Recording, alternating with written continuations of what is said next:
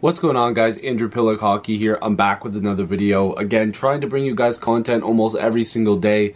I know I uploaded 3 times yesterday. I believe that's when this video is going up. Or it was either yesterday or the day before. I'm trying to get these up as quick as possible. A bunch of more videos are coming. Probably 4 or 5 more this week again. Like I told you guys, just really want to bring you guys the best content possible because you guys have been really supportive. As you can see by the title, today I'm going to be making a video on who I believe has the greatest impact on their team in the NHL.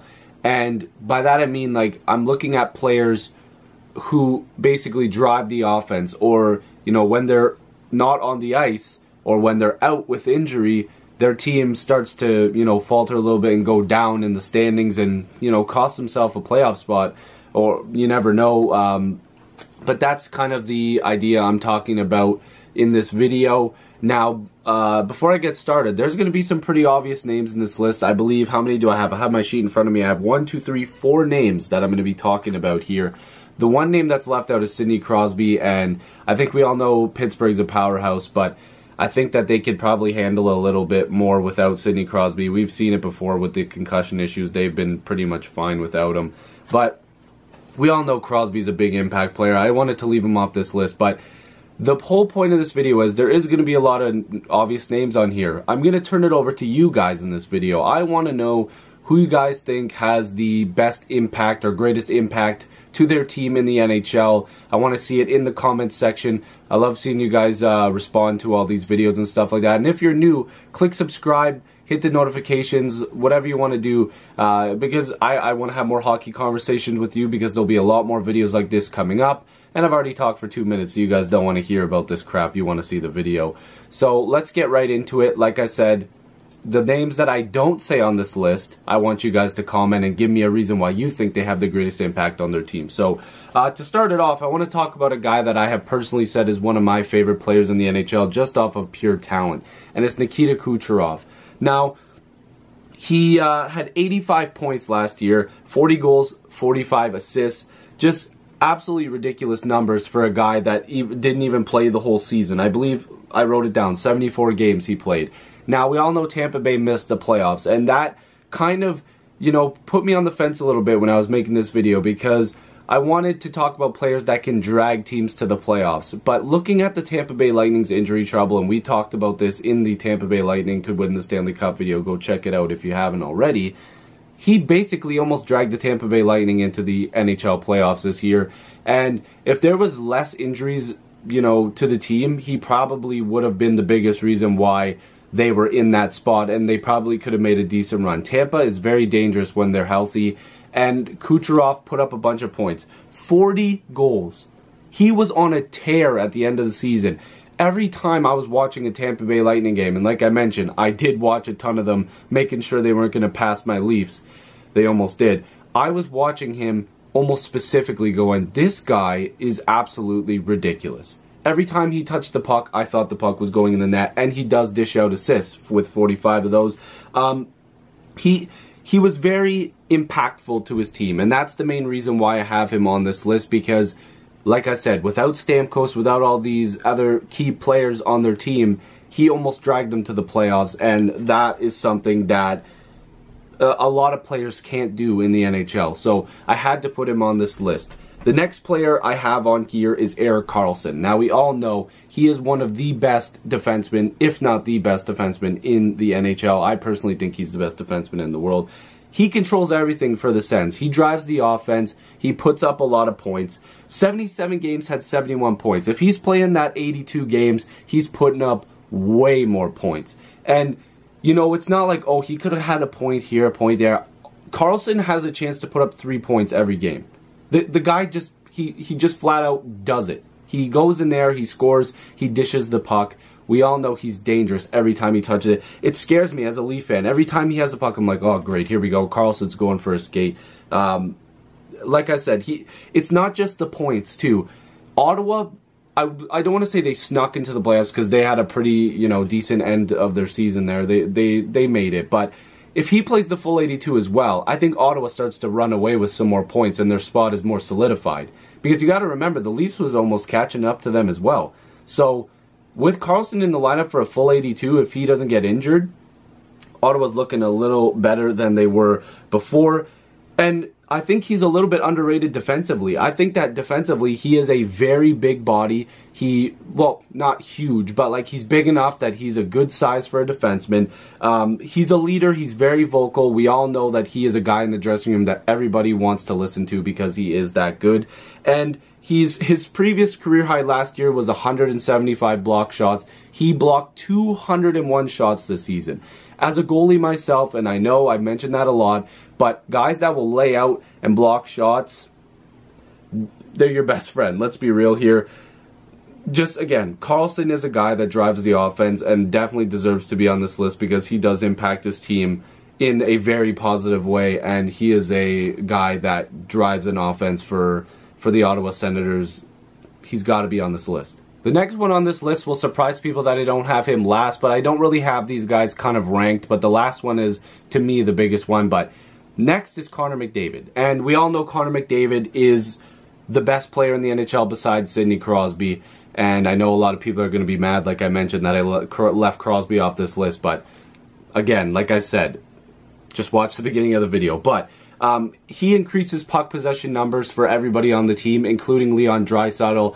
I believe with Draisaitl, both of them, their puck possession went up, but Draisaitl significantly. You have to remember, with a player like Draisaitl, without McDavid, he will put up points. I believe without McDavid, he had like 19 goals or something like that. Not this season, but the previous season. With McDavid, though, he takes Draisaitl from an impact player to a star. And Draisaitl put up a lot of points alongside McDavid, and I'm sure he can do it by himself, but it just takes him to that next level. And look at the big monster contract he got. I'm not saying McDavid just got him that, but you know, it helped playing alongside arguably the best player in the world. With McDavid, his puck possession was around 54%. Without was 48%. I'm not sure if those numbers are insanely correct there or accurate, but I did get them from a couple sources, so if you see something else, let me know, but that's what I got. But it's not just Draisaitl. He helps the entire team. A power play, if he's out there on a penalty kill, whatever it is, McDavid is one of the fastest players in the league. He will get a play going. His breakouts are incredible because if, you know, his teammates get left behind a little bit, McDavid's still able to blow past defenders, and you know, this year he's going to put up another 100-something points. Without McDavid, I don't know if the Oilers are making the playoffs because he does drive a ton of that offense. Without McDavid on the ice, the Oilers' shot attempts actually do go down. Of course, how could they not? But with McDavid on the ice, it goes up by a large margin. And without Eberle there, they're going to need more production from him and Draisaitl and other players on the team, Strome just coming in. But like I said, for McDavid specifically, there's not much else you can say besides that this guy literally is one of the best players we've seen in a while, and he's going to continue to do that and impact the Oilers because, like I said, I don't know if they're a playoff team without McDavid. And don't hate me, Oilers fans. Like I said, the Oilers are like my second favorite team. But without McDavid, I don't know how far you get. So I think that he's got to be here. At number one, this is the guy that I said you could argue is the most valuable to his team in the entire NHL, and I think you guys know what's coming. Carey Price. Now, look at what happened to the Montreal Canadiens team in the 15-16 season. They started off the season with like 9 straight wins. Carey Price, you know, gets hurt and they're pretty much done. I don't believe the injury came right after the 9 wins, but it was pretty close to when they were still on the hot streak, doing amazing. Everything looked great. People were saying that, you know, Montreal was going to win the Stanley Cup. They looked so good, and me personally, I was it's like, oh man, Montreal has really turned it on this year. But when Carey Price got hurt, they looked terrible. So Price got hurt, and I believe he came back in October at some point, played, and then again got hurt in November, and people were arguing that he came back way too early. Carey Price was basically out for the rest of the season. I think there was stuff off and on, whatever, but he was out indefinitely. And Montreal fans started to realize that maybe Carey Price was saving them on a nightly basis. Now, I'm not saying that Montreal was a terrible team, because we all know they were good, but Carey Price is that piece that solidifies them as that over-the-top team. And I read a couple articles, actually, that were done in Montreal that were saying, hey, listen, Montreal fans need to start realizing that without Carey Price, this team may not be a playoff team. I don't know if I would go that far, but at the same time, I kind of agree. Because Carey Price is winning them games. There's some nights where they get outshot a ton, and Carey Price is bailing them out, but the offense hasn't always been there. And that's a thing with Montreal that they're getting better at, acquiring Drouin, which is pretty awesome. They've lost some offense this year, but with Carey Price, you never know where the season could go. There was something in an article that I read as well that really stuck with me, and it's something that I've heard a lot on TV, and of course you guys have probably heard it, but the term when a team wins when they had no business winning. This kind of applies to some games that Carey Price was in goal for the Montreal Canadiens, because there was games where he stole where they had no business winning. The biggest point for me with Carey Price is, without Price, Montreal isn't competitive. Without him in the net, like, no disrespect, I don't even know who their backup goalie is at this point, but no disrespect to them, they're just not competitive without Carey Price. Carey Price is a leader in the locker room, he's a community ambassador, and he's killer on the ice, and that's where I'm going to end this video. Again, I went on too long, but I had to mention these points. Let me know what you guys think. I want to know who you guys think is the most impactful player to their team in the NHL.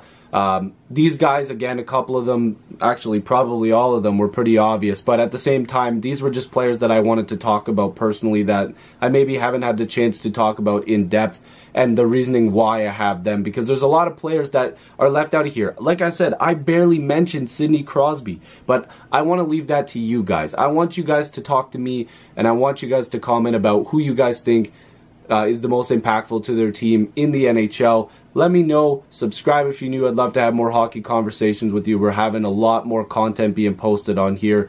It's been great. Thank you guys for watching. I'll see you in the next video. Go support other YouTubers. A couple of them that I'll mention here. Downtown Sports, I believe he's posting a new one, and SoCal Hockey. I believe it's SoCal Hockey. Actually, I need to make sure I get this right. SoCal Hockey Fan 97. That's the name. I just didn't want to mess it up. I know he just changed it. So go subscribe to those accounts if you get a chance. Alvin01 is another one. I believe that's the exact name. But go support other YouTubers. Peace.